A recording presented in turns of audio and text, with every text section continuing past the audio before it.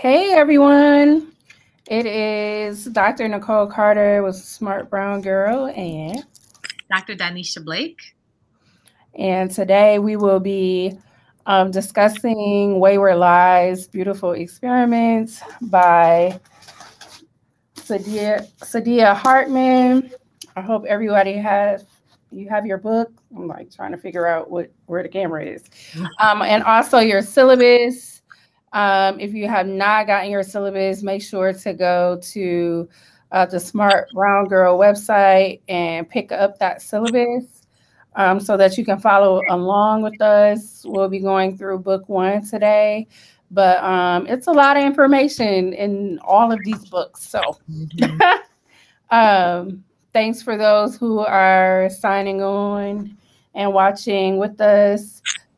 We also wanted to acknowledge the passing of Bell Hooks today. Yes. I personally can say for myself, I'm saddened by that loss. She is the reason why I am the Black feminist I am today. She is the reason why I do the work I do. I would not be here reading any of this stuff if it weren't for her. And so I also want to recognize like just how much of a powerhouse she is as well. So not just her death, but just the presence. Right. Yeah. I think for me, the first book that I really read that got me into this area was Killing Rage, and it changed my life. And I don't think I've read everything that Bell Hooks has put out because she has over 30 books. But a lot of her stuff has just been really impactful, and she's just gone too soon. Yeah, she was only 69. That's so young. Yeah, so it's a great loss. So when you have time, pick up some Bell Hooks and read some things in her memory. We read All About Love last year. Yes, All About Love. One of my favorites is Teaching to Transgress. Also, Talking Back, Talking Feminist, Talking Black. Tons of works. It's actually over 40. Over 40. Oh, girl. Yeah. So, yeah. So we're gonna get started. Yes. With our book 1. Yep, and it starts on if you do have the syllabus, we're gonna start on page 12 with the terrible beauty of the slum. And I'm not gonna read every summary in its entirety, but I'll just read the first sentence and then we'll hop into the first question. So book 1 opens with a chapter that outlines the landscape of the dark ghetto, the slum that has been the exodus of Italian and Jewish immigrants and now is inhabited primarily by Black people. So what does Hartman mean when she writes, for her, it's just a place where she stays and no one ever settles here, only stays, waits for better and passes through. At least that is the hope. So that's on page 3 and 4 of the book. Well, I can just say, like, for me, I think it's pointing out the fact that that place is not her whole self. Like, she's more than that space she's kind of forced to exist in. And then also, it's not representative of everything that she is either. And so there's more to, I feel like a lot of times, like people of color get, and particularly Black folks, and I guess I would say Black folks, Latinx, Latina folks, like get labeled by the area that they're living in or forced to exist in. And then I also think it was important her saying at least that is the hope, because I don't know. I don't know if it's always like this hope that you're going to leave a space, but I do believe like there's a hope for prosperity and better. And so I think that's what is being discussed there, what is meant by that. Yeah, I agree. I think I like the hopefulness of knowing like this is just temporary. This is not my home, and but this is the place where I'm currently living and trying to create a life for myself in. And so I think that we, you know, when we talk about like wayward girls and what is this, girls, riotous black girls, troublesome women, and queer radicals, like I think we often think about them in ways that, or we're taught to think about them in ways that were like, you know, they're never going to be amount to anything. And I think this gives us some kind of access into their thoughts and their interior lives to say they actually did want something, and it may not align with like societal standards or expectations, but it meant that, but it was something that they desired. And so I think that's what that quote meant for me.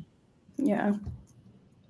So Hartman writes that each new deprivation raises doubts about when freedom is going to come. If the question pounding in her head, can I live, is one to which she could ever give a certain answer or only repeat in anticipation of something better than this, bearing the pain of it and hope and the hope of it, the beauty and the promise. What does this highlight about Black people's mindsets as they migrated from southern to northern cities in the 20th century? I don't know. I'm just thinking about like, so, you know, like the migration, thinking of space, I guess, like differences in like ability to move about and freedom, bodily freedom to like go and move where you please. And so I just keep reading the part, girl, where you headed? And it's like, I don't know. I remember like, you know, aunts and grandparents, like, where you think you going? Like, and it's like, dang, can I live? That's what I like imagine her saying. Yes. Can I just like, I mean, we just got free. I can't move as I please. But I also just think of like this migration and this assumption that freedom will actually exist in these spaces, but you are like confined in a different way. So yeah, I think about like this reminds me of just like those bumps in the road, like those hiccups where you're just like another thing on my journey toward, you know, my own freedom dream or whatever. And so but you know, and really thinking about like how, you know, only repeat in anticipation of something better than this. And so like having to constantly remind oneself like, I got this, you know. And so that's what I think about as I think that hope for the better life, but also that reality that their struggles really, I think, provides a certain understanding about the migration, the Great Migration. And this one is talking more, this book in particular, her research covers, I think, Philadelphia and New York. Yeah. You ready? I can read the next one. Okay. So the next question asks, what do you learn about the lives of Black girls and young women by focusing on the interior lives, their homes, and the way they interact with physical spaces of the slums? I mean, especially this particular set of Black girls, but I think we, you know, may have in recent years seen a lot more of interiority when we talk about pleasure, and we have a lot of different scholars kind of talking about Black women's embodiment, sexuality, and existence in a different way. But I think that so much of what we have, it's still kind of embedded in the culture of dissemblance, and, you know, this sort of not airing dirty linen and things like that. And so getting a chance to look at like the physical space and to be able to get insight into, you know, where these women lived and created home and had all of these different interactions, and sometimes what people might see as deviant, right, or salacious, and but we get a chance to understand that those were the things that made them human. And I think a lot of what the, you know, what we've learned when Black women are trying in that time period, trying to create you know, political space for themselves, it was a lot about how do we appear open but also closed in a way that we're not, we're kind of vulnerable but not really, whereas this, I think, is trying to get us to see something different in terms of vulnerability amongst these Black women and girls and young girls. Yeah, I think that's actually pointed out. So there's a on page 5 and 6, specifically talking about photographers, researchers, things like that, and how they come into these spaces and they don't really get it. And so it reads, they fail to discern the beauty and they see only the disorder, missing all the ways Black folks create life and make bare need into an arena of elaboration. It goes on talking about like the dress of women, the things they're wearing. And like you said, and so when I think of intimate, which was part of this question, like intimate lives, I mean interior lives, I'm thinking of, so not just like what's happening in their home, what's happening amongst them, but what's also like happening within them. Yeah. And how it's much more complex. Like I think people like to create these visions of, or like depictions of Black women as like always struggling. And it's like, so where you see struggle, they see joy. Yeah. Right? And so it's just, there is a complexity that is not being tapped by when you just take a picture of someone, particularly, and it questions relate to this later, but particularly when you are not of that area. So right. Exactly. Yeah. So we then go into the next chapter, which is a minor figure. And I burped, sorry. And so it explores images related to Black life, particularly younger Black women and Black girls. And Hartman has a lot of images, which I actually appreciate throughout the book, because it like humanizes what we're seeing. It's very interesting to me, but so I found myself trying to like find the images she was referring to, and she doesn't always do it in like the order that some of the pictures that she references are talked about throughout, but they don't always come in the same order, or they might be things that she pops back to. And so just thinking about like, you know, sometimes she really focuses in, which I think is a minor figure, on a particular image, right? Is that the one where the girl is naked girl? Yeah, because it's in the backdrop. So yeah, I'll shut up and we can answer that because I lost my thought. So the first question is, what does Hartman mean when she writes, the fiction of a proper name would evade the dilemma, not resolve it? How does this line connect to our reading of Hortense Spiller's Mama's Baby, Papa's Maybe, which we read previously this year or earlier this year, and her arguments about the way misnaming was a tool in maintaining Black women's subjugation. You want me to read the whole thing, or? I can, because it will provide context. It's So, a thick question. So, huh? I said it's a thick question. It is. They say a full body question. It is. So, it says, consider the following passage from Spillers. The nickname by which African American women have been called or regarded or imagined the new the new world scene. The opening lines of this essay provide examples, demonstrate the powers of distortion that the dominant community seizes as its unlawful prerogative. Mm-hmm. Yeah. And if you have Mama's Baby, Papa's Maybe around somewhere, it's on page 69.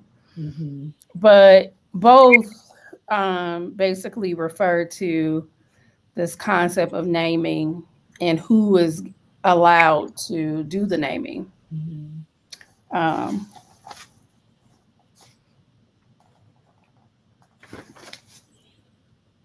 And so I can repeat the question. The question was, what does Hartman mean when she writes, the fiction of a proper name would evade the dilemma, not resolve it? Yeah. I think that what she's talking about is that the names given to us or assigned to us don't actually give us any clarity on who this person really is. It's not the full extent of her being.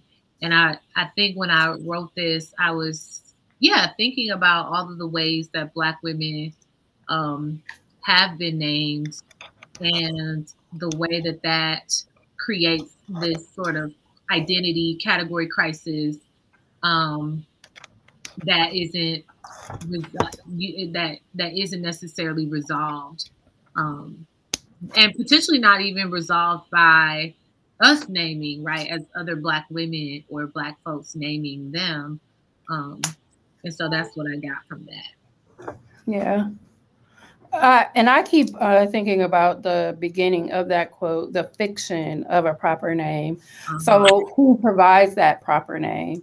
Mm-hmm. Who determines how, like, why that name is proper, right? Like having, so at all times it's someone else naming these women. And that might be like naming in the ways that we, like, my name is Nicole, or naming by using stereotypical images to refer to people, and the things associated now with Black womanhood, often like stereotypes and things like that. And so, regardless, it's a fiction because it was made up by someone other than that woman, so or that girl.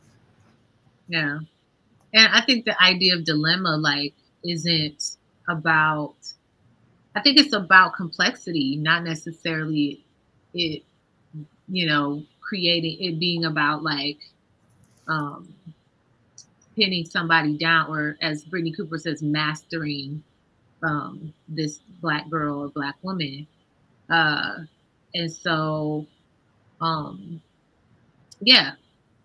think it inspires us to dig deeper and to say, like, there's more than what a name, any kind of name, but particularly proper name, could give us.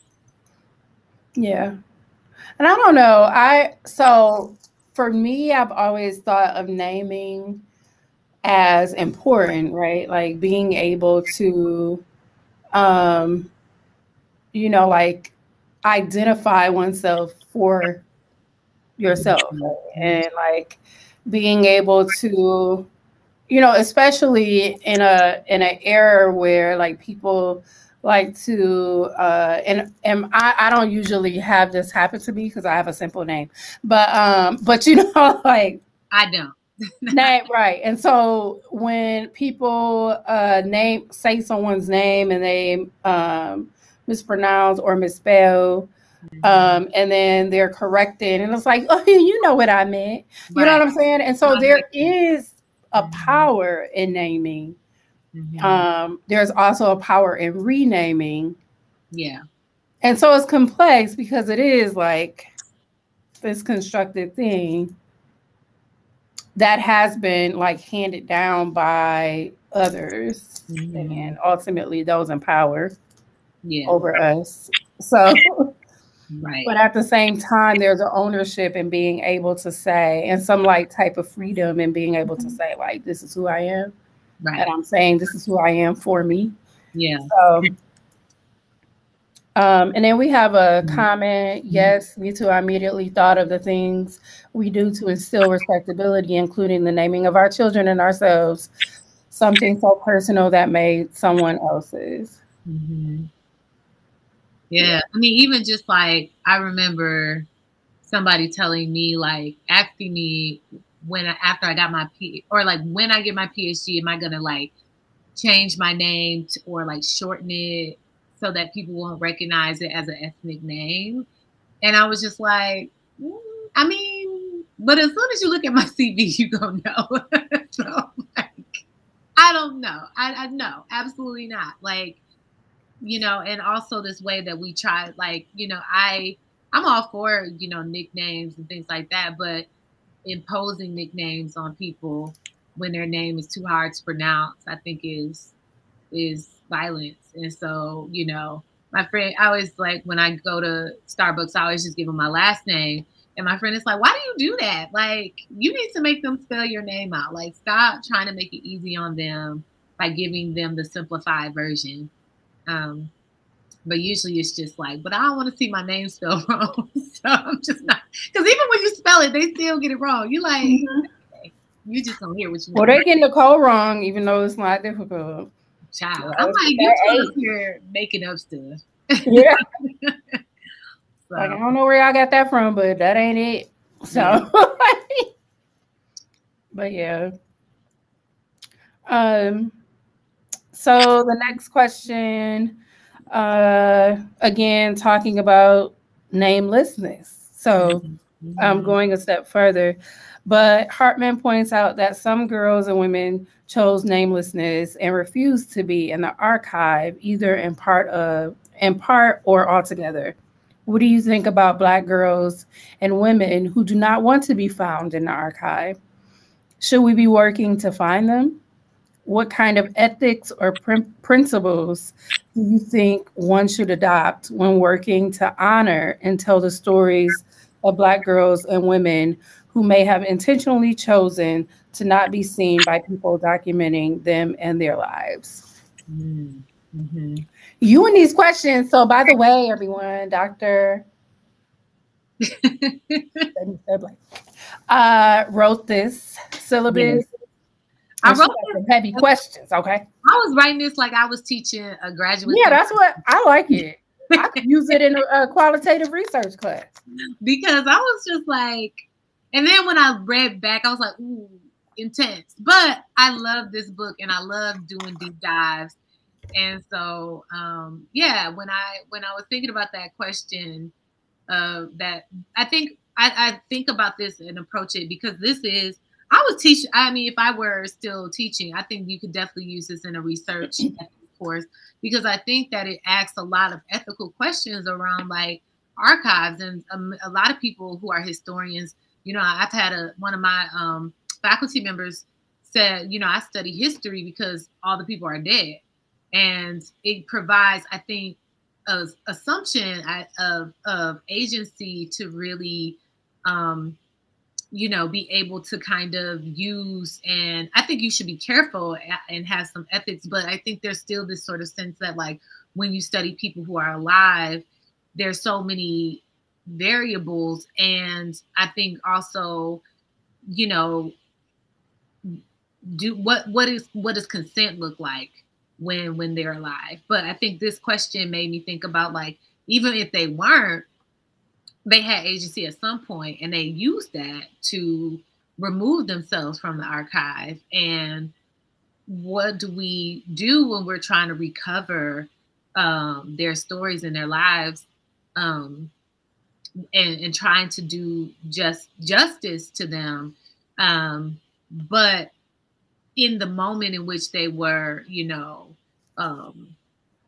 being documented or trying, or when someone was trying to document them, they had chosen that. And so should we honor those things, or should we leave them alone? And I don't know. I don't know where I really stand on that question, because I think we have to always think about, like, what is the political work that we need and want to do? And also, do we do that work when we've seen that names are not there or something like that? Do we still choose to do it with a greater, I guess, desire to tell a narrative around girls who are forgotten? Yeah.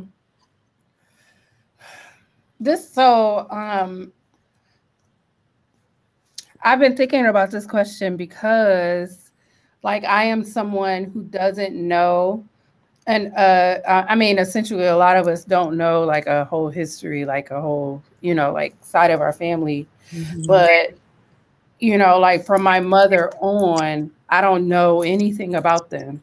Mm-hmm. And so I just keep thinking of, like, the difficult nature of things that then exist for people who come after them. Mm-hmm. And, like, not having any, basically it was like they were invisible, like, right. Like they never existed, almost like it's just a photograph. And basically, like, for me, that's similar to my mother's side of the family. Mm-hmm. Like, after one name and one photo, you can't find anything else. Yeah. I also, my grandmother changed her name. I don't know why. I want to know the story. Yeah. Like, I want to figure it out. I want to know. That's a mysterious thing. Like, why, who were you before that point? Mm-hmm. And so I think that, and then another thing is, because I'm always thinking of health things, that's another component. It's like we have family histories that we never know, and there are people who are experiencing things today that perhaps their grandmothers, great-grandmothers, great-great-great-great-great-grandmothers experienced, but we would never know, because those stories weren't passed down. Mm-hmm. And so I think this is complex for me, because I do want to honor, like, the view of and the choices that were made by these girls and women. Mm-hmm. But at the same time, I think of, like, the generations that come after them. Yeah. Yeah. I'm compelled by that too, when you think about just so much of the different mental health things, predispositions to, certain types of illnesses or cancers. Like, those things are, I think, really important to know. I mean, I think I know a good deal about my immediate family, but sometimes I'm filling out medical forms and they're like, have anyone in your family experienced all these different things? And you're like, So I think in that regard, I'm definitely compelled to think about, like, that being necessary. Yeah. Yeah. Also, like, the question asks about ethics or principles related to working to honor and tell the stories of Black girls and women. And I know one of the things, like, in my when I was working on my research for my dissertation, was, like, it was about involving them in the work itself. Donnesha, you still there? Yeah, I'm here. I just had to grab a blanket. I'm coming. Oh, okay. But it was about involving them in the research itself. Mm-hmm. So, and then going back, and when there was an analysis of something, or, like, a discussion of the findings and things like that, making sure that they, like, saw it. Mm-hmm. Yes. They also, several of the women who were part of my research came to my defense. you know. So it was a relationship that was built as well, and that goes against like concepts of objectivity, which are like don't exist, by the way. But so right, and we have a question about that later on too, I think. Yeah, about objectivity, but yeah, I definitely think having participants be a part of the research is, I think, a Black feminist ethic. I mean, I think about, who was it, Ruth Nicole Brown, and like reading her work on Black girls, and just, you know, different ethnography. Savannah Shangay, I believe, had, you know, some of her participants, you know, really look at the work. And also, how do you make choices when they decide, like, I don't want to be that, I don't want to have that part of my life in this narrative? And, you know, how can we allow for that to be telling still, and also still honor that? So yeah, it's a difficult, I mean, but if you're in conversation, I think the idea is just to always be in conversation with those who are part of this. So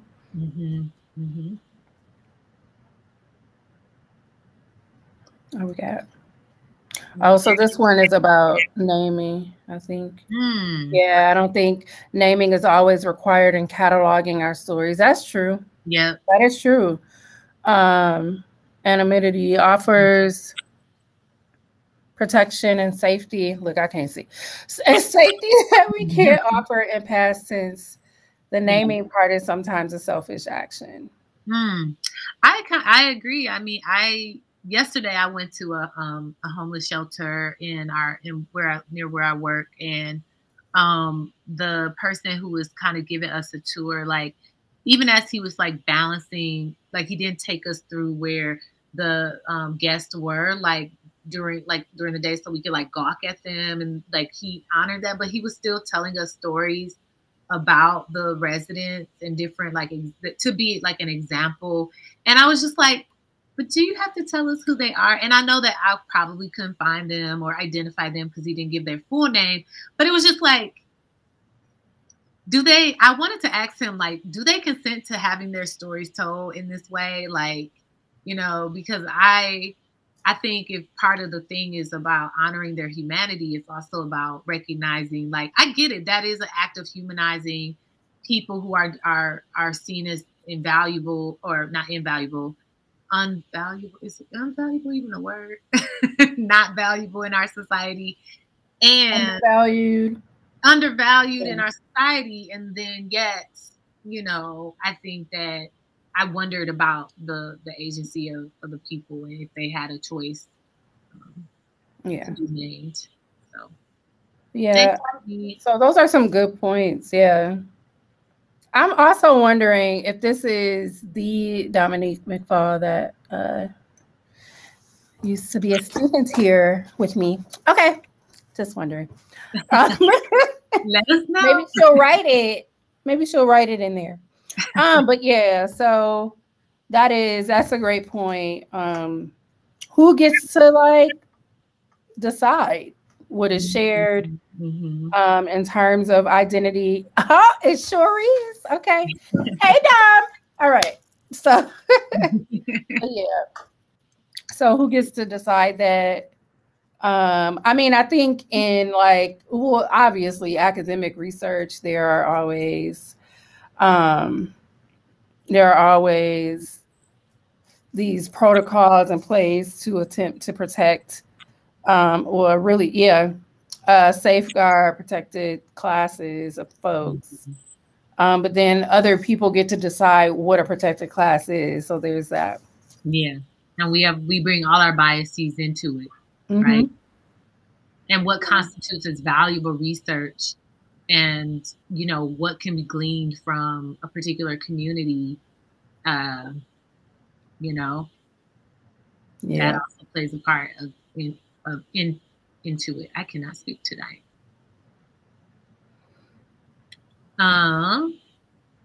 So we can move on, right? So according to Hartman, how did young Black girls and women escape imposed visibility? What are some ways that Black girls and women do this today? I can't remember where I got that question from, but as it related to the book, I think one example was the choosing not to be named. Oh, I think she gives examples of like the different images of where they were averting from the camera. And so they recognized that they were being captured, and they might like, I don't know, turn another way, or so that you can't see their face, or you see half of their body or something like that. So I think that's a couple of examples in the image and also within the naming. Here's one. Hold on. So it was a page next to the beginning of this chapter. I don't know if you see it.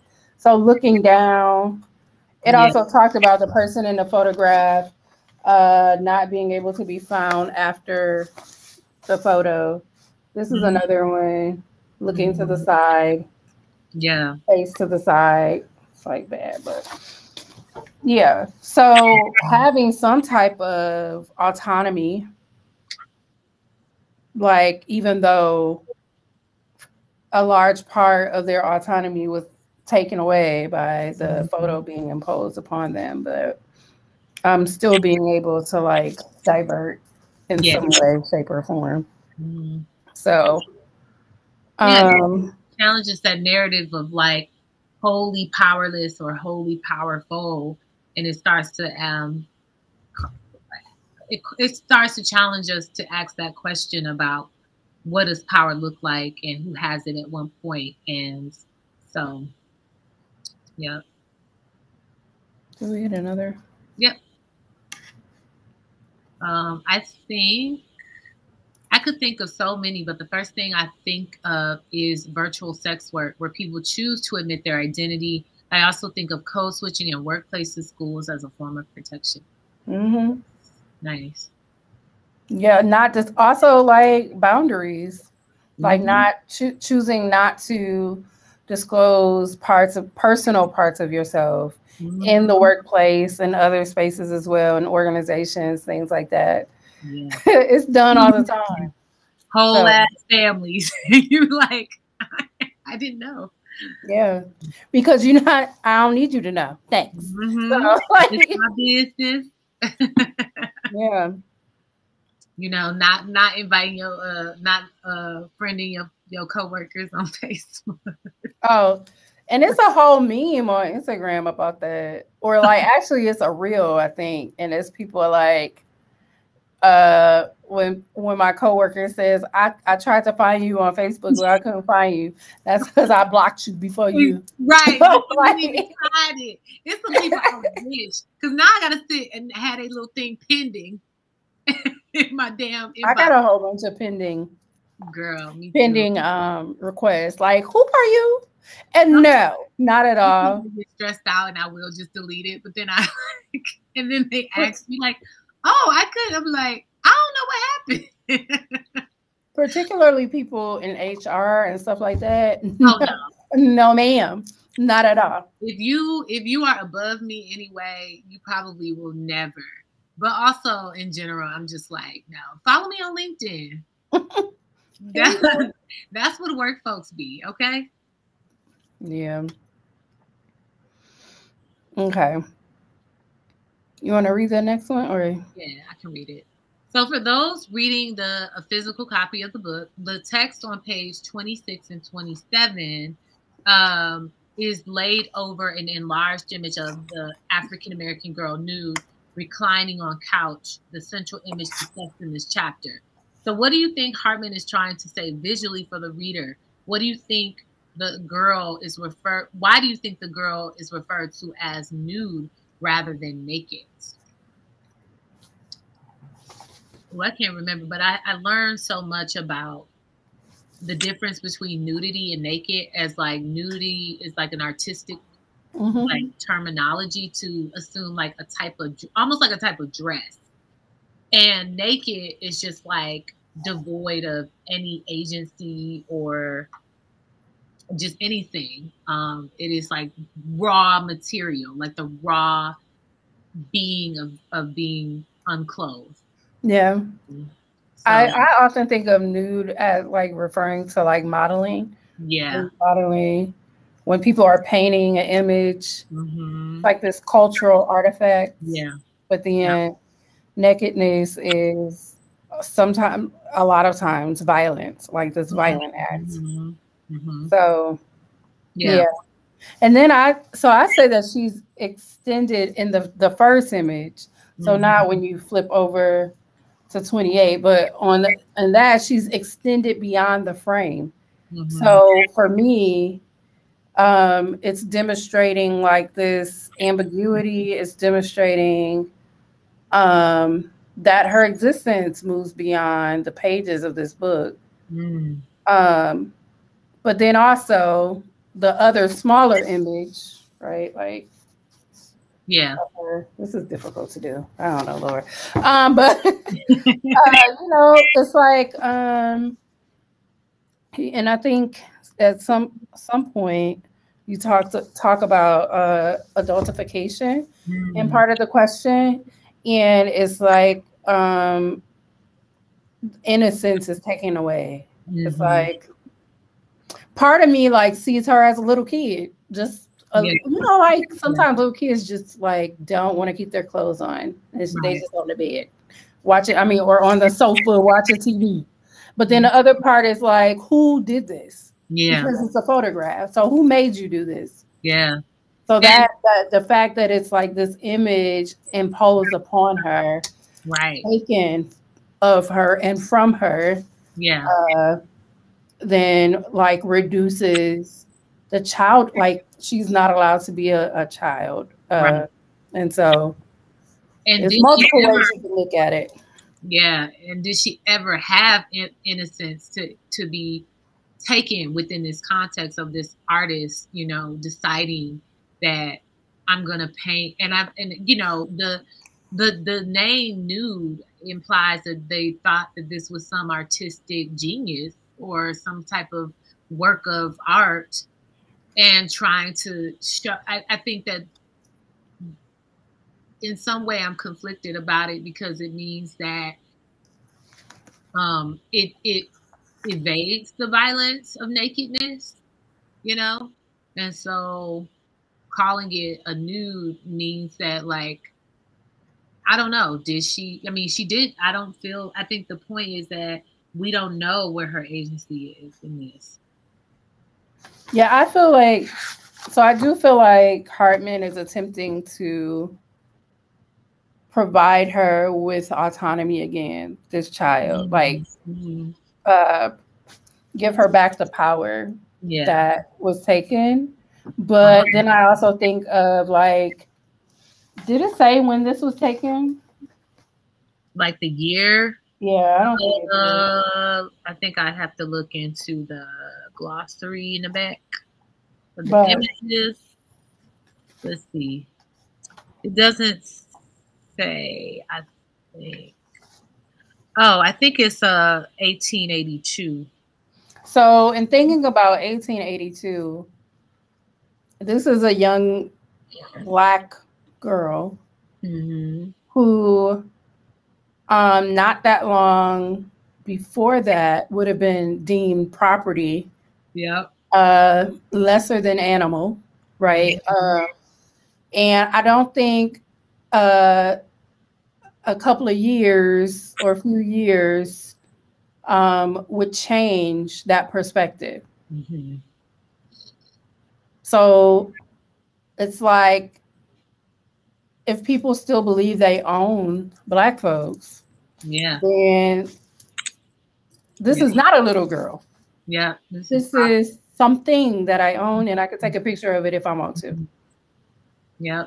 Because if you think about it, like the years from emancipation to that point when that was taken, we still struggle with people with autonomy now, and people believing that Black folks are actually like they belong to themselves. So like that moment, at that moment, that was, I just think of like personhood not existing at that moment. So Right. I like it. It says, looking at the photograph, one wonders if she had ever been a child. So by age 10, and this is on 29, by age 10, has she learned everything about sex she would ever need to know? By 12, had no interest in it. Did she know the women working in the street, the ladies in sporting houses, the sweet men, the badgers and thieves who lived on her block? Has she become prematurely knowing because of what had already been done to her by observing the world around her? Yeah. So and then I just think, like, have Black children, period, ever been allowed to be children? Yeah. And Dominique asked, like, will she say she loves? Did she ever have innocence? Mm-hmm. And have Black children ever been deemed innocent? At what point, if they are deemed innocent, is that, negated? Yeah. Because we look at little children being treated like grown adults today,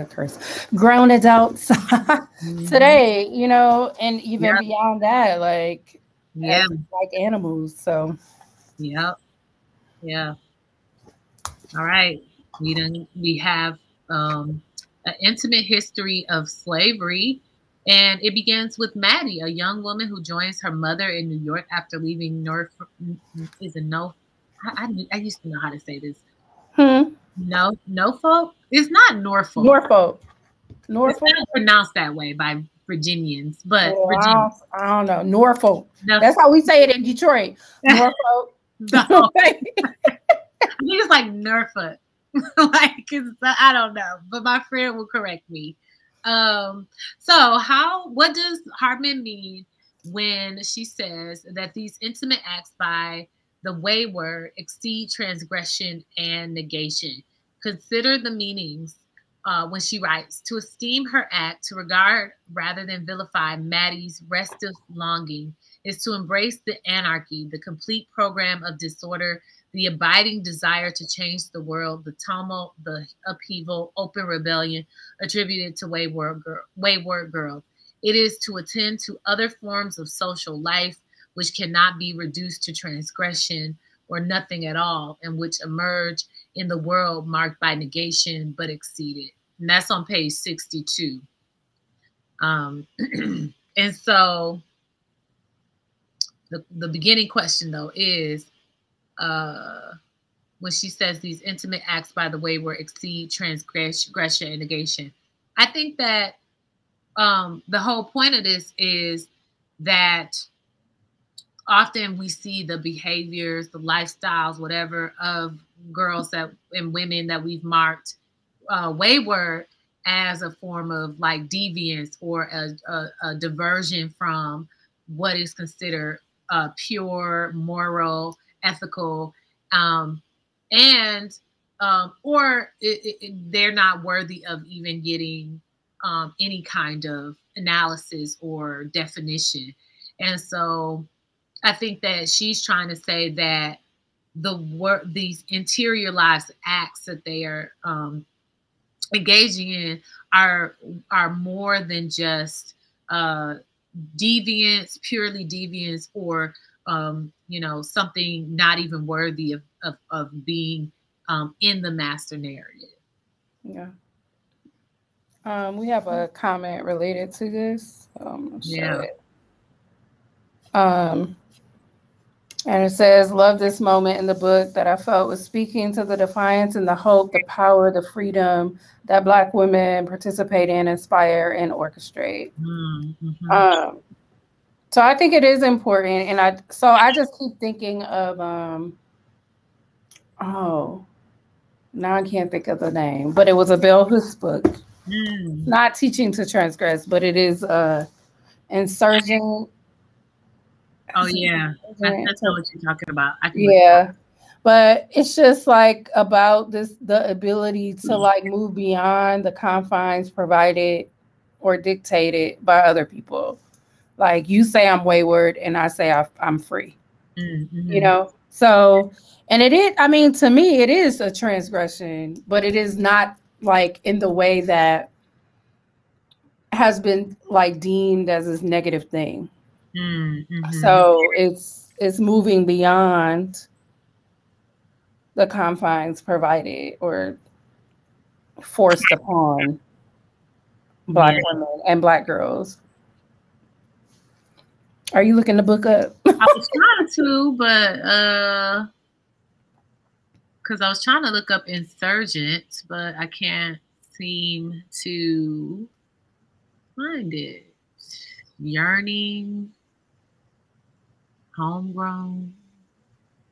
Yeah, no, I can't find it. I feel like I know what you're talking about, though.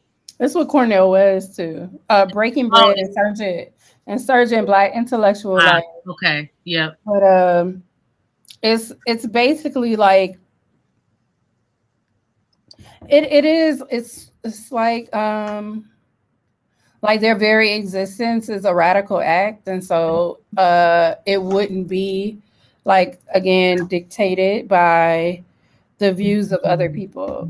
So like wayward is a term provided by someone else about them. But we see like from the beginning of this book that they have whole lives, whole experiences.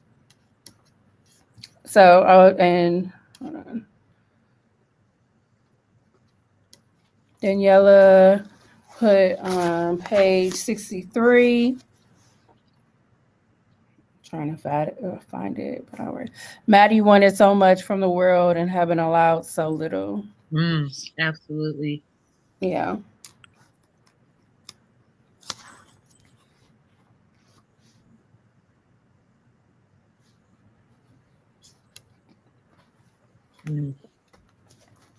Now I got to go back to my questions. So on page 47, the chorus, which is the I can't remember how I defined it in the book, but the chorus is kind of like the backdrop, and that kind of moves the story along, and also gives it that rhythmic kind of register. And I just lost the page that I was on. No. Okay. So it says the kitchen was the field and the brothel. What is Hartman saying about the afterlife of slavery for girls and Black women involved in domestic servitude? What a metaphor. I know. And that was on page 47. So it was both the field and the brothel. They were made to do like this work continuously, but also taken advantage of. And I remember reading some things about domestic servitude and like this, like the voyeurism of white men in those spaces, and how Black girls and women were like kind of picked. And really, if we want to be honest, black boys too were picked to, you know, like chosen, if you will. And so that's like the brothel, the idea of the brothel. But domestic servitude, I think it's a continuation of, it's like a combination of field work and domestic work that existed then. But yeah. And Daniela said the chorus are the unnamed young women of the city trying to find a way to live and in search of beauty. Yes. Yeah. I love that when you get that sort of collective voice, but there's, I think but they're all, you know, singing at different registers and tunes. And so it just, you know, we see, you know, this community of unnamed people, but they construct this larger story. Yeah. And I still feel like that chorus still exists. Even if you think about, I don't know why, but I thought of like Missing Girls, particularly right now. And we think of Native and Black girls who are not given the attention, but I have to believe in my heart of hearts that they still exist somewhere. And it's this chorus of girls like trying to find a way to live. Yep. you know, and I don't know why I thought of that, Yeah. but it's a, you know, like it's very, particularly, again, young women of color, just not, you know, it's like speaking to the voices that still exist, even when people try to silence Yeah. those voices. Mm-hmm. And then just the speech, like attempting to exist, to demonstrate like they are alive, they are here. Mm-hmm. Um, And and they are beautiful and right. whatever. And What making the active choice to see them and hear them when there are so many structures in place that are about silencing. And so I think that, yeah, that's the work that this does. yeah. We are at 7:58. Um, hmm. What you want to do? We got a question, or We do have we one want? more question. Oh, And we then Dominique said something as well. So she said, so let me say it like this. Yes. So that was the one. It actually reminded me of those of us today who straddle predominantly white spaces, professionally having to put up with the same stuff we would have in non-white spaces. Yeah. Mm. So Yeah. That. so for those who don't know, Donnesha and myself working those predominantly white spaces. But that's all we're gonna say. Yes, child. Actually, that's not all I'm gonna say. I'm not gonna speak for her, but I'll just speak for me. Like I get yes, Yeah. yes. And at some point you get tired of like being the chorus and Mm-hmm. nobody listening. What they call it, the prophet in your own land. Yeah. Mm-hmm. You Yeah, just, you get tired.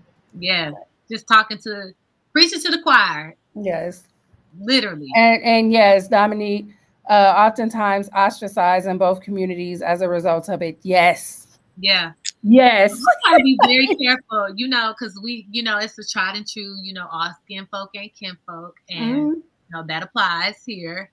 But it's rough because you're like, damn, I can't. It's like the bridge poem by Kate Rushin. It's like I gotta be. Oh, I love it. Come on, I love that poem. Black Oh my people, god. white people. I gotta explain the gay people to the like. It's just too much. It's too much. Come on. That is one of my favorite I love that poem. poems. Mm-hmm. Oh my goodness.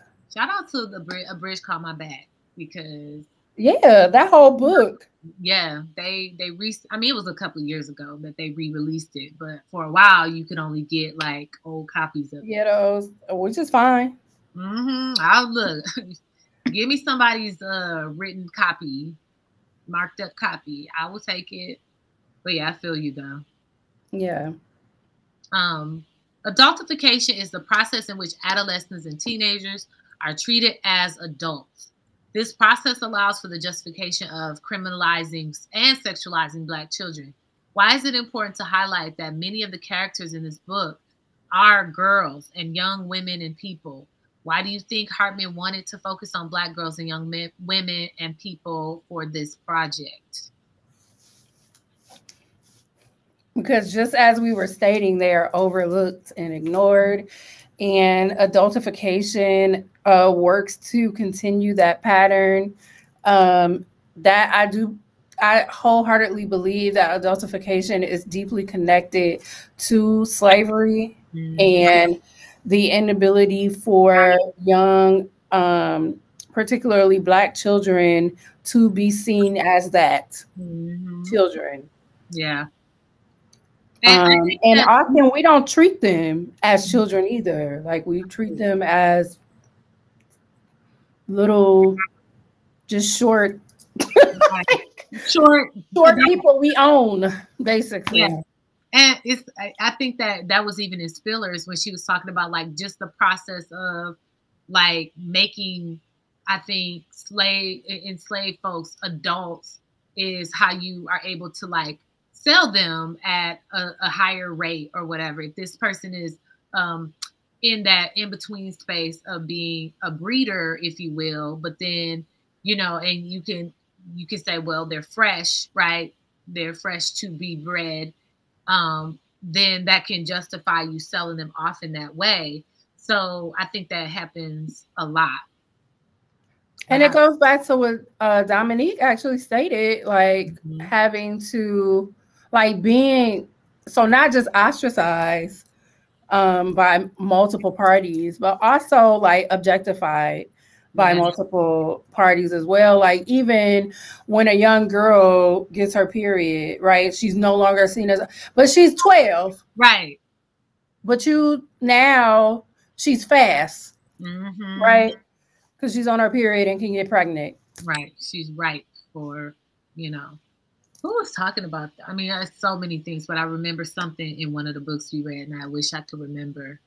Oh, I think it was in Thick where she was talking about like being ready or something, like one of her uncles or somebody says something about her being ready.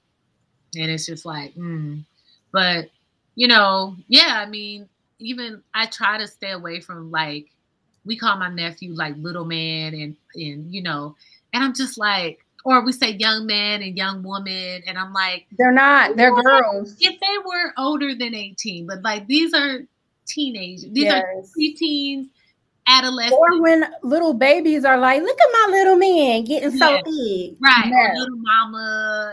And I'm like, can we not? Can they just be a child? I know these are cute names, but I think if we really take seriously the way that adultification happens, we need to be mindful of just the innocuous language that we're using or we're using when we're just, you know, trying to talk about kids. Yeah. So, yeah. Yes, y'all. This was great. Thank you, Dominique and Daniela. I think I'm saying your name correctly. Let me see if I missed it. Daniela. Hopefully I'm saying your name correctly. But thank you for your comments tonight. Thank you for those who participated and watched us. And we will be back. We're going to cover the rest of book 1 and maybe we'll just go into book 2 next time. Next Wednesday at 7. Yes. So tune in. You have some more time to read. And this book is on Audible. It's a really great listen. Just to capture the story. I think that what's really great is that this is kind of written in prose, and that's different for I think a cultural historical book. So yeah, or academic text, I might say. Yeah, so, I like it a lot. That's funny. I like it a lot. But yeah, thank you. Shout out to Daniela and Dominique for keeping our chat going, making comments. Yes. See you all. Please show up next Wednesday. Thank you. See y'all later. Bye.